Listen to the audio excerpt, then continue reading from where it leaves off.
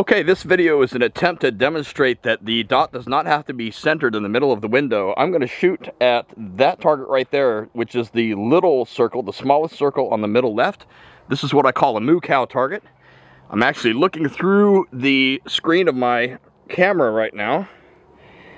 Alright, normally what we do is we put the dot in the middle of the window and we shoot like this. Right? We break off a shot with it in the middle of the window.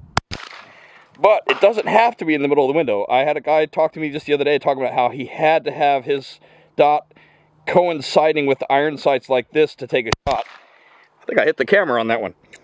And that's not true at all. You don't need to do that. We can put the dot way up high in the right-hand corner. Let's do it like that. This is also the biggest window we have. That's the granite that we just have launched. Right? So up in the corners, we can go down like that. There we go, way off to the side in the right-hand corner. And let's go down here in this corner. Okay, I'm going to ground the gun real quick. And let's see how we did. Bringing the camera up. Okay guys, as you can see,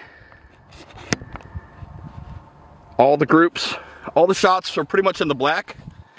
That one broke the perf a little bit, still counts. But you don't get any deviation by not putting the dot in the middle of the window. The dot can be anywhere in the window and you can still get your hits the way you want to. That was with the Granite MOS, direct to MOS, available now. We are selling them fast, but we still have some left. Check them out at GideonOptics.com.